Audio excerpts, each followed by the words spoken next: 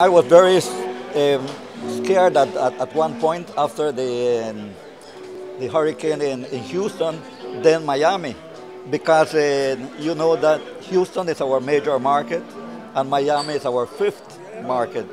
But nonetheless, in the first week of September, yes, there was over 1,000 passengers less than the previous September. And in the second week, there was a slight decrease on.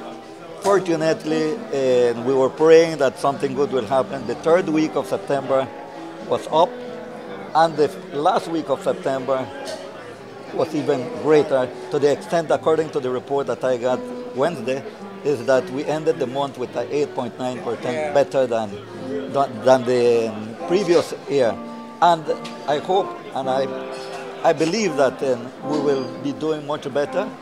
Airlines have said that they have discontinued some flights in some of these areas and they have additional planes. Delta is one of them. So are looking where to deploy these planes, and I believe that Belize will be one of those. In the cruise industry, likewise, almost immediately we had 10 additional calls from Harvest Key and Belize City.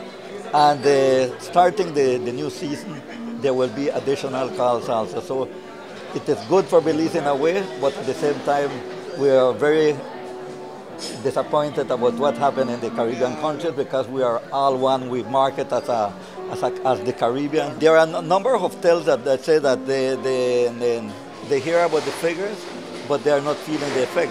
Other hotels tell us different, that yes, they are doing very, very great. And I can name a few of them: Victoria House, Ramon's, Matachica.